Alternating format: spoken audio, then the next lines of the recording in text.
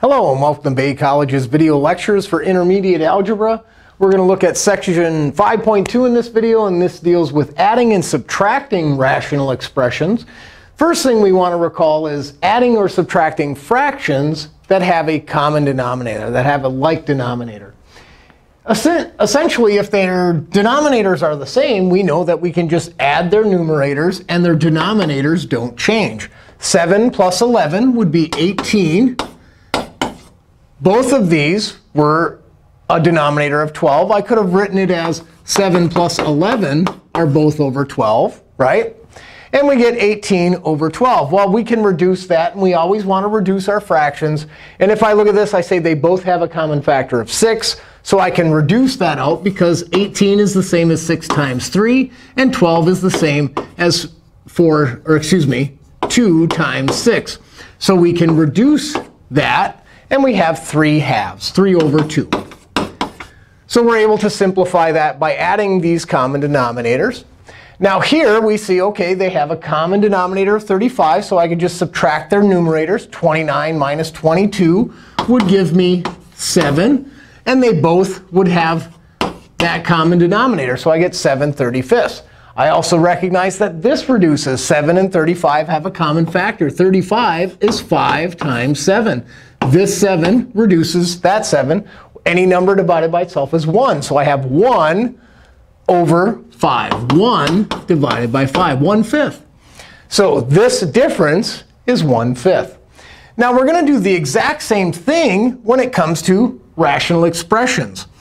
If they have a common denominator, we can just combine like terms. We have x plus 1 plus 6. Both have the same denominator, so I can combine my like terms. 1 and 6 are just numbers. I can combine them. Positive 1 plus 6 is 7. So we have x plus 7. This is not a like term, so I just bring it along. And we get x plus 7 over 7.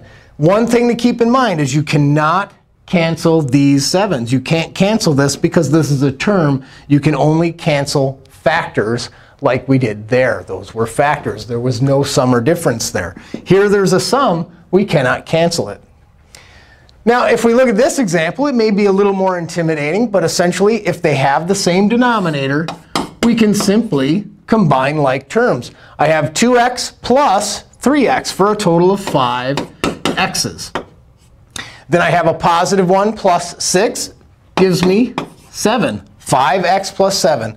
Now, at this point, I would check, is there any factoring I can do? 5 and 7 have no common factors.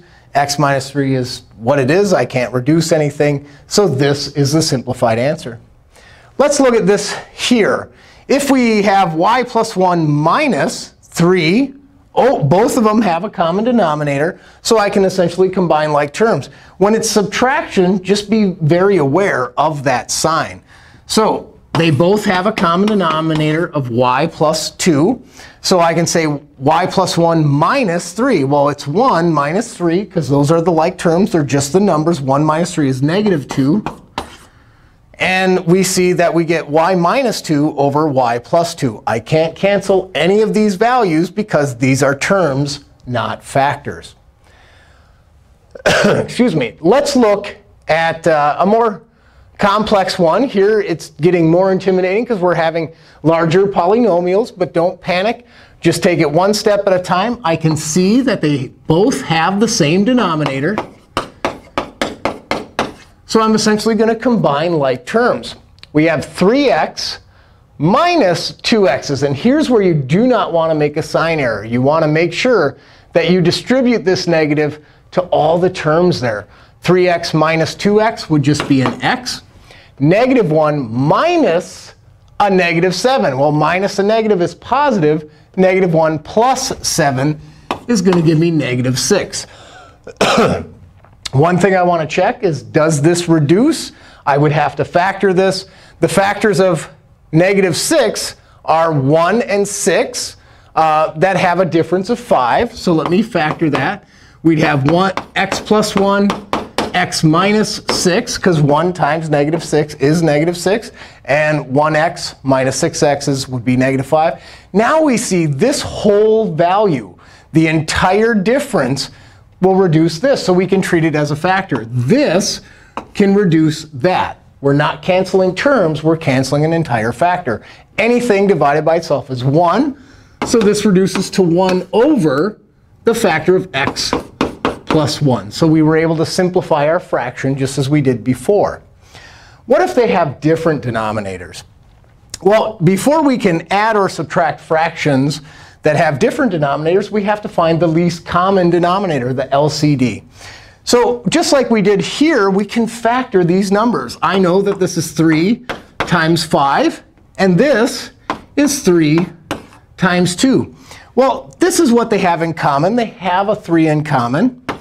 So each of them must have at least one factor of 3, because they already have one factor of 3.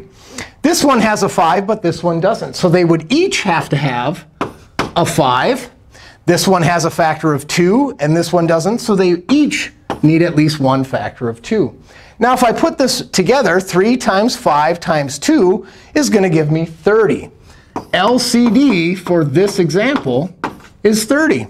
So now I can go back and say, well, to make this a common denominator, I have to make it 30. It was missing a factor of 2, so I can give it a factor of 2. What I do to the bottom, I do to the top. I'm essentially multiplying by 1. And this is a fancy way of writing 1. 2 over 2 is 1. So I get 14 over 30. That's the denominator I was looking for. Now this one here, I say, well, what do I have to do to 6 to make it 30? Well, it was missing that factor of 5.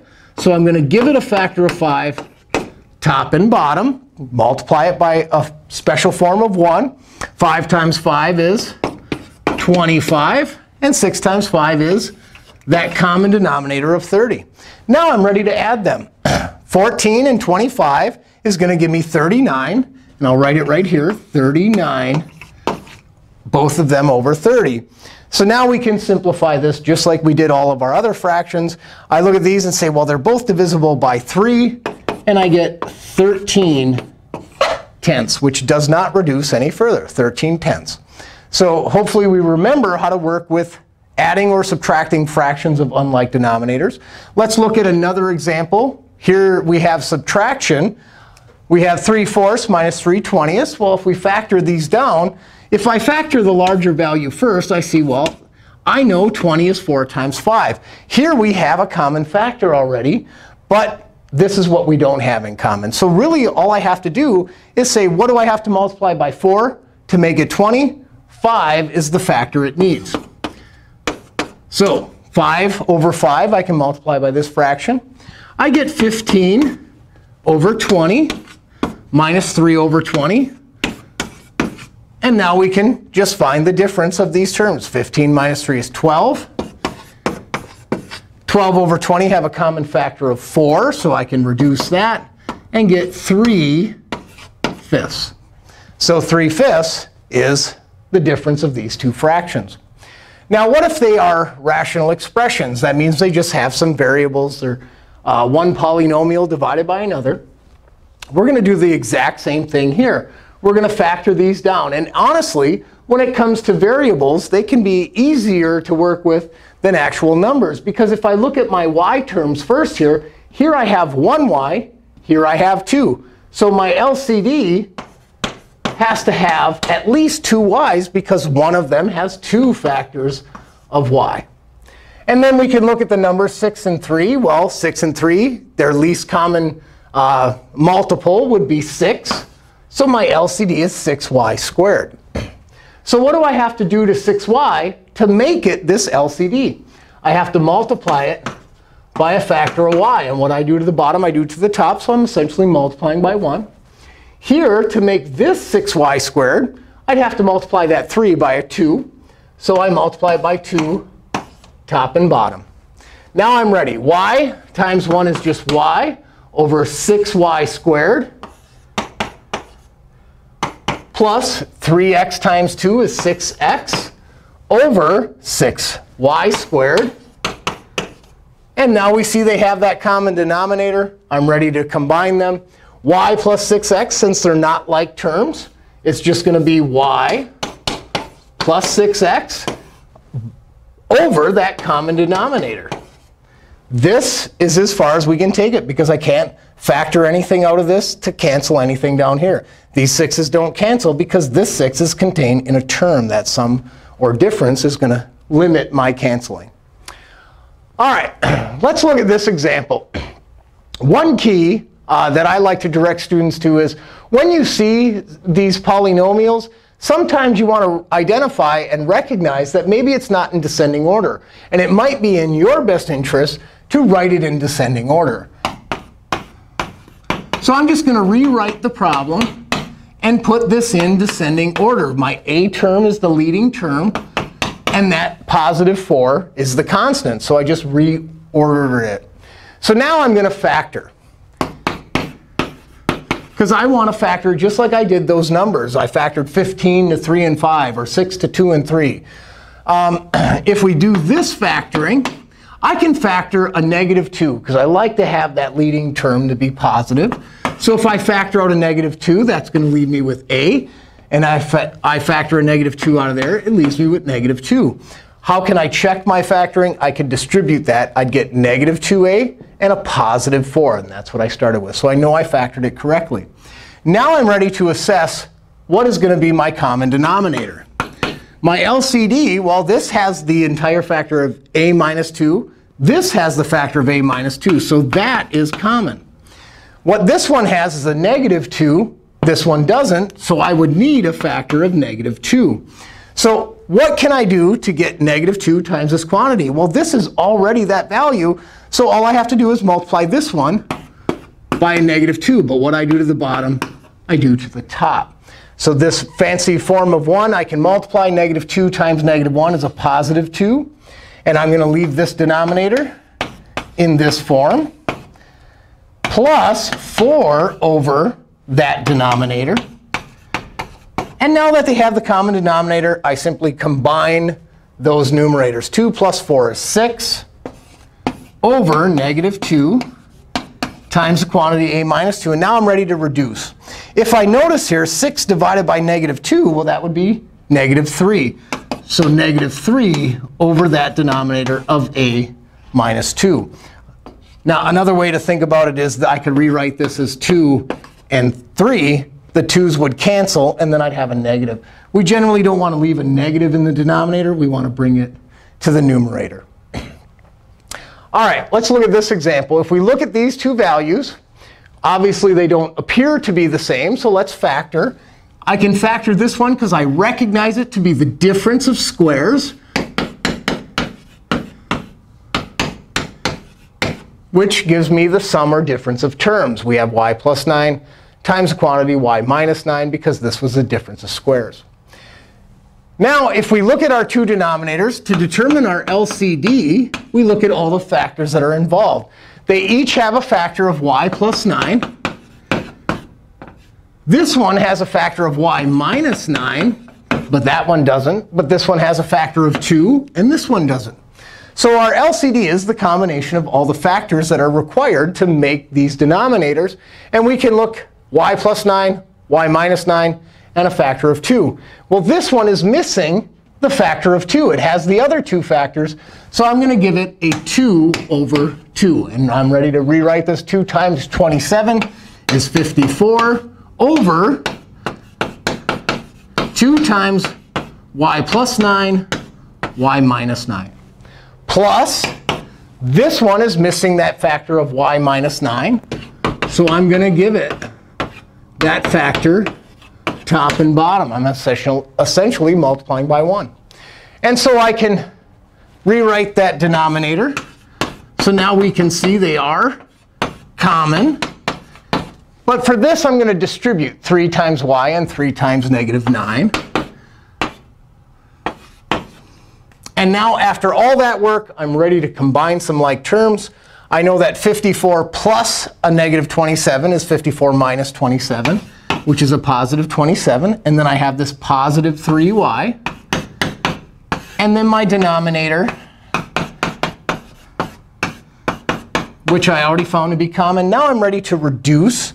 I can factor out a 3 of these terms. I know 27 has a factor of 3.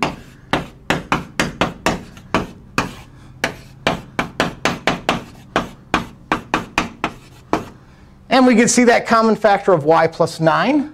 So I can reduce the entire factor. And what I'm left with is 3 over 2 times y minus 9. And you can leave it in that factored form. All right, let's look at this example here. 1 over x plus y minus 8 over x squared minus y squared. This is already as simplified as it can get. We can't factor anything there. But here, I recognize this as the difference of terms. So I'm going to factor that to x plus y, x minus y, the difference of their terms. And now we can see, well, what's common between them is x plus y. But what this one has that that one doesn't is x minus y. So this is actually my least common denominator. So I have to give this its missing factor, x minus y. And what I do to the bottom, I do to the top. And now I'm ready to multiply this. The top, I distribute a 1. I get x minus y.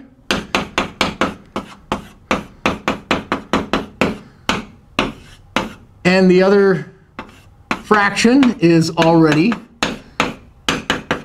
has the LCD.